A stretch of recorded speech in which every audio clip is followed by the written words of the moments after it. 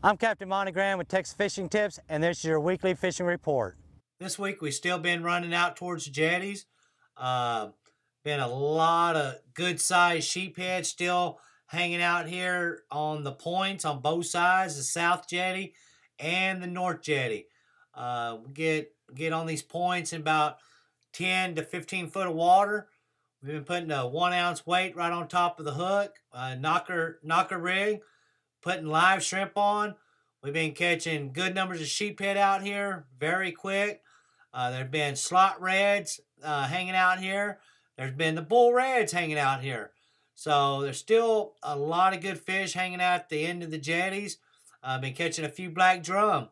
Early in the morning, if you'll work right up to the point on each side of the jetties up against these rocks with just a free line in with live shrimp, we've been getting good, some very good, nice trout early in the mornings or later part of the day.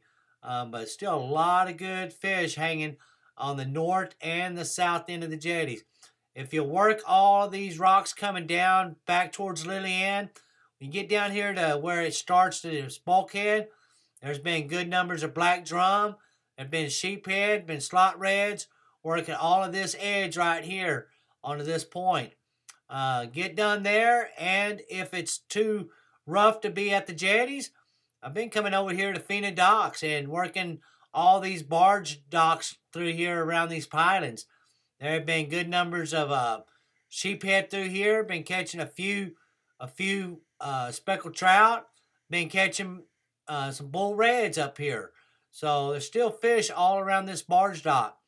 Also, if you come out in front early in the morning with cut mullet or the big live shrimp, I've been using about a 2 ounce weight right on top of the hook and getting on this structure and just dropping them straight down. There have been sheephead, there have been slot reds, there have been bull reds. So a lot of fish still working around Port Aransas area right now. If there's too many boats and you don't want to be crowded, come on down here to Charlie's Pasture. Back behind these houses up against these docks, there have been black drum, there have been redfish, there have been a lot of sheephead still running all through here. If you'll go down towards Charlie's Pasture and start working these rock piles all the way down, there's good sheephead, some big ones, 20 to 23 inches, all along these rocks. The main thing about fishing this channel is watch them ships. If you're up on these rocks tight and them big ships come, don't get washed up on the rocks. Get on out, pull out, let the ship go by, then get back in there. Safety is first, so just be real careful. Also, if you come into Island Orange, we've been coming down here around this bend right here. There's been good numbers of sheephead on both sides. There's been black drum. There's been the big black drum. Plus, there's been a pretty good school of a butterfly drum through here. Also, that tide has been so far out that there's some channels that come back into Coyote Cut. When that tide falls out, them fish fall right here in this channel. And there's good oyster reefs on both sides all the way back down towards these houses. So if you'll just work it slow and look for the mud stirs, look for the tails, you'll see the fish activity. You'll be able to get you a box full of meat just staying just a few miles from Port Aransas.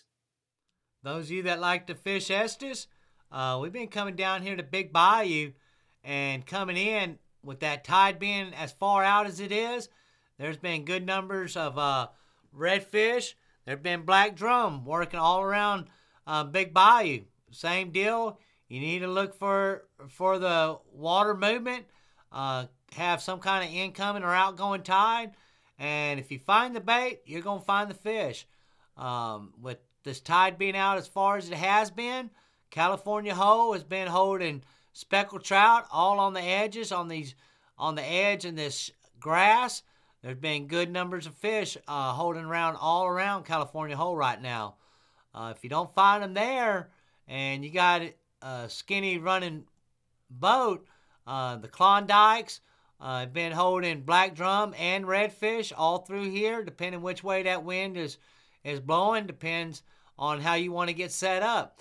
But all around the Klondikes and the funnel and the old terminal right through here, there have been good numbers of redfish mixed in with black drum all through here. And if you don't find them there and you're out there early in the morning and you want to find your trout first, well, then best thing to do is tie on a popping cork with your favorite plastics or live shrimp and get on a good drift and put your drift sock out and just start drifting. There's good trout all through Estes right now. You might have to weed through the smaller ones to get to the bigger ones, but there are good numbers of fish coming into our bay system right now. Just remember, our trout regulations have changed. So our trout sizes are from 17 inches to 23 inches, and you're only allowed 3. So pay attention to your bag limits. Don't want anybody out there getting a ticket, so know what your limits are. Also, if you come around Island 4 and 3 and 2 and 1 and find that bait through here with live mullet, there's a lot of good redfish, a lot of good schools around these islands right now. Another good place to ambush these fish, there's an old shipwreck right here in Lillian. It's got them white buoys. There have been good numbers of sheephead working this shipwreck right here. Just be careful. Usually just use a free line or a popping cork because that wreck comes up pretty high. Good numbers of bull reds. There have been sheephead working all over this wreck. If you're just looking for your redfish, come on out here to the North Pass. And these little chains of guts that come into these back lakes, them redfish have been pulling out of these back lakes, and they've been staging right here on this shoreline.